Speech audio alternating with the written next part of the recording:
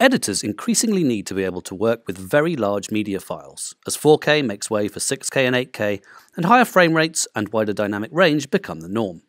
Premiere Pro continues to be at the forefront of native format support, allowing media from almost any camera in the world to be edited with no conversion.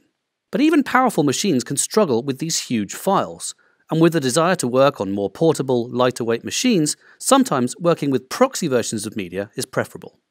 New media management functionality in Premiere Pro and Adobe Media Encoder makes it easy to ensure that full-resolution files are accurately copied to high-performance storage and lighter-weight proxies generated when required. In the new Ingest Settings tab in Project Settings, simply choose what you want to do with media as it gets imported. You can leave it where it is, copy it, transcode it, or copy and create proxies. Just pick from an included preset or one imported from AME and set destinations for your media. You can even choose your Creative Cloud Files directory for your proxy files, giving you access to your media wherever you are. Once you import media, such as these red 5K files, AME will automatically fire up in the background.